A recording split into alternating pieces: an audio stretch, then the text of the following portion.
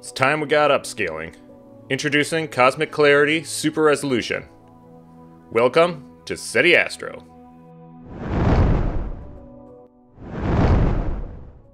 But before we get to the actual Cosmic Clarity upscaling tool, let's go ahead and talk some theory.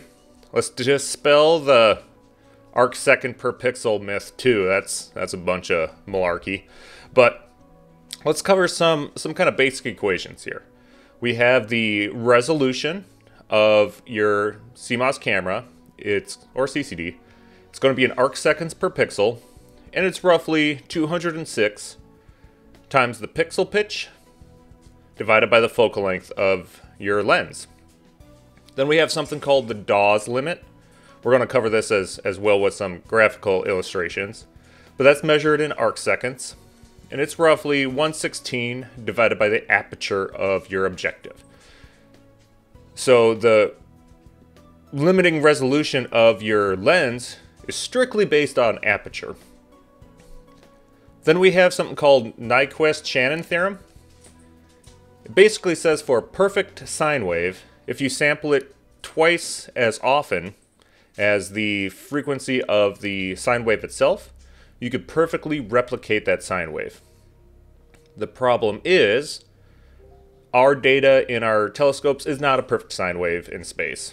There's a multitude of spatial frequencies. So the two samples really isn't going to cut it. I'm using 3 here just as an illustration, which will be the Dawes limit divided by 3. Dawes limit divided by 4 may even be better to get you properly sampled. And then everybody knows the F ratio of their telescope is just the focal length divided by the aperture. But some interesting things we could do here with these equations is we could set the Nyquist limit and the CMOS resolution limits equal to each other. Doing so, we could get this 1/16 over the aperture times 3 equals the 206 pixel pitch over the focal length. But we could just rearrange all this stuff, and we end up with an equation. And I haven't seen this written anywhere. I don't know why people haven't talked about this, but it's roughly 5.3 times your pixel pitch of your camera is going to equal the F ratio of the limit of your system. So that's it. It's completely dependent on the pixel pitch of your camera, what F ratio is the limit of your system. So I put in some common pixel pitches. 3.7 micrometers is probably the most common pixel pitch of cameras. And in that case, the limit of your optical system is about f20. And almost nobody shoots at f20, with the exception of planetary imagers and solar imagers. Those guys know what's up. You need a very high F ratio if you want to reach the limits of your optical system. And then I got some other ones here too. If you have a pixel pitch of like 4.6, an F ratio of about 25 is where you're actually getting the limit of your system. And if you have really tiny pixels like 2.3, then an F ratio of about 12. Let's just look at some common telescopes out there that everybody knows. Hubble is at f24. JWST is at f20. The Big Keck telescope is at f15. And Gemini is at f16. You know, these two are huge optical ground-based telescopes. I can assure you, they're way tinier than an arc second per pixel, right? Big F ratios, tiny pixels on huge sensors, just giant. So let's forget this arc second per pixel thing and let's show it graphically. So on the screen here is a simulation of an airy disk of a star, right? Due to the wave nature of light, nothing's going to be crisp and sharp. So the actual stellar profile will have a large central bright hump and then dimmer rings kind of spreading out from there. If you were to sample this at 1 arc second per pixel, assuming you're seeing is about 1 arc second, you may get something like this. It's just a block in the middle, right? Maybe 2 by 2 or even 1 by 1 pixel.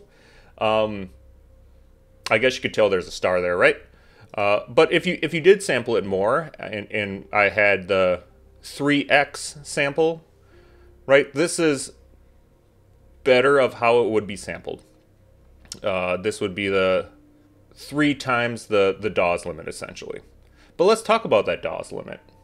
This is a simulation of the airy disks of 2 objects separated by the Dawes limit.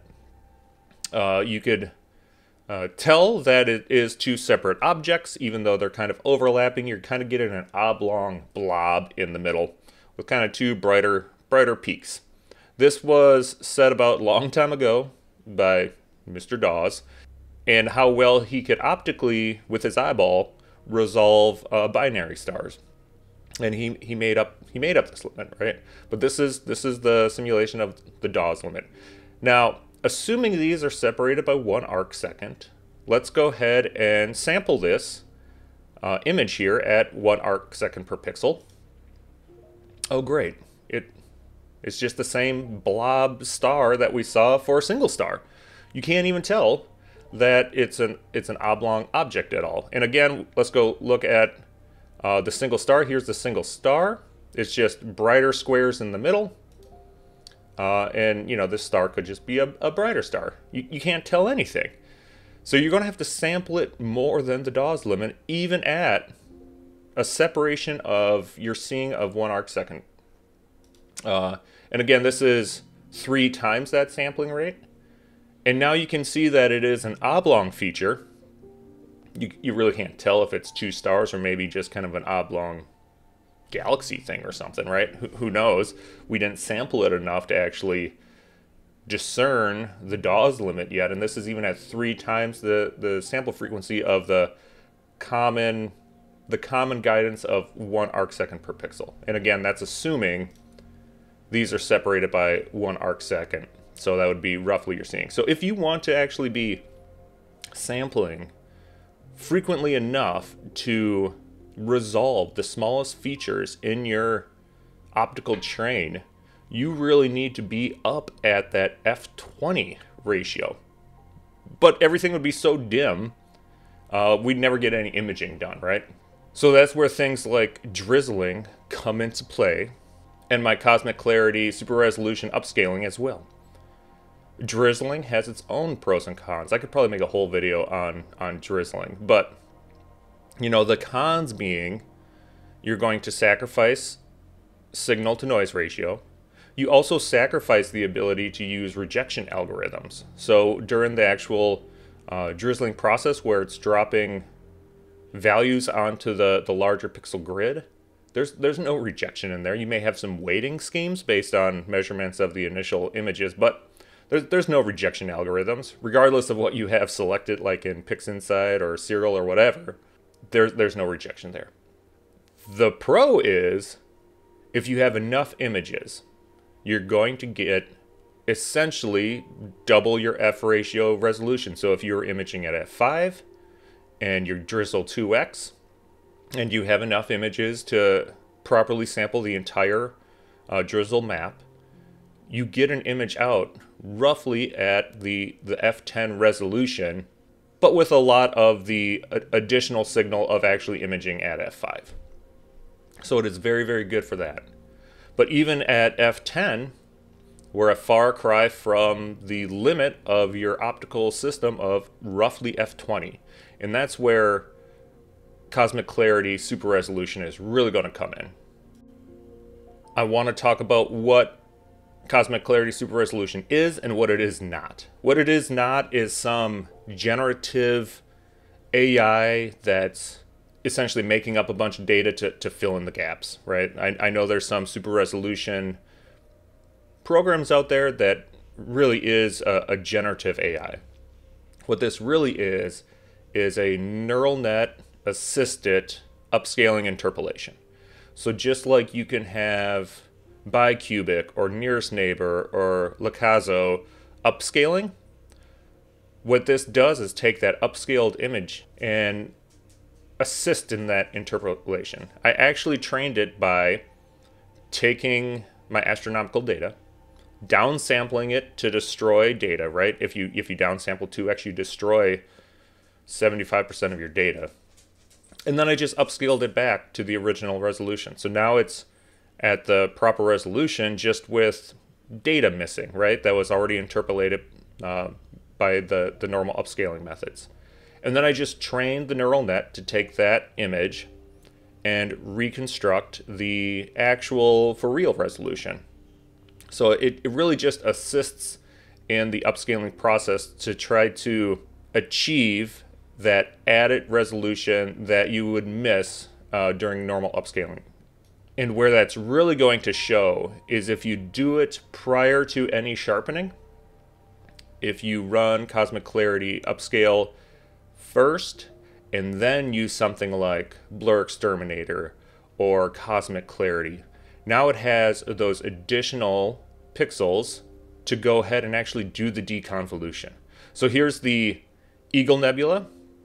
This was just a 1x sample, and I ran Blur Exterminator on the default settings of it. And then I did the Cosmic Clarity Upscaling and ran the same Blur Exterminator settings. And this is what we get out of the Eagle Nebula now.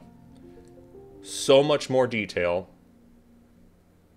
smaller, rounder stars, and just detail everywhere. Again, here's the before and the after. That's the power of combining upscaling with methods of deconvolution to try to get your images to the actual resolving power of your optical system. So where to get the new Cosmic Clarity Super Resolution? Just head on over to SetiAstro.com under Astro Programs Cosmic Clarity. It's bundled with all the other Cosmic Clarity tools I have. Sharpening, denoising, satellite trail removal. So just get the latest version. You can just go to the parent drive folder and download it for your operating system. And along with the other sliders I have showing the functionalities, at the very bottom is this Eagle example that we've been covering. The other thing you're going to want to do is update your Seti Astro suite. So head over to the Seti Astro suite and click Get It Here to get the newest version. When you download the new Cosmic Clarity, you'll see a new executable, Seti Astro Cosmic Clarity Super Resolution. You could either run it from here or from Seti Astro Suite. Let's just cover it here first. It's a pretty simple interface. You select your input file, you select your output directory, and then the output file type fits 32-bit floating and your upscale factor. Word of caution, your file sizes are going to go up as the square of the upscale factor. So if you have it on 2x upscale, the file is going to be 4 times bigger. If you have it on 4x, it's going to go 16 times larger. And then all you got to do is click Run Upscaling. And you can see here, there'll be a progress bar as it's running the upscaling for you. It is GPU accelerated. And if you have it on really big files and you're upscaling it by a lot, it may take a little bit. And then to run it from the newest Seti Astro Suite, it'll be under the Cosmic Clarity tab. So you could just open an image. I'll just open this small one here. Under Cosmic Clarity, where you had sharpen, denoise, or both, there's now the Super Resolution Upscaling. You just click that and tell it to execute.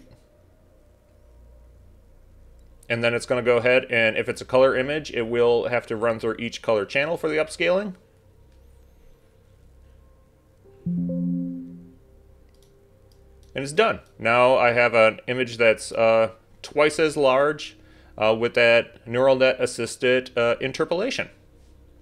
And again, where this is really going to have the biggest impact is if you run this when it's still linear prior to any deconvolution. That's going to allow the deconvolution algorithms or neural net just those additional pixels to try to sharpen and get the most out of your image. You could always run it at the very end for your final image too if you want, but I think where this is really going to shine here is galaxy season. Everybody's coming into galaxy season. A lot of galaxies are very small. There's also a huge amount of small robotic telescopes out there now too. And I think they would benefit hugely from some super resolution upscaling along with drizzling to get you closer to that f20 sweet spot that is the true limit of your optical train. Well, I hope you guys get a lot of use out of this. Please comment, like, and subscribe.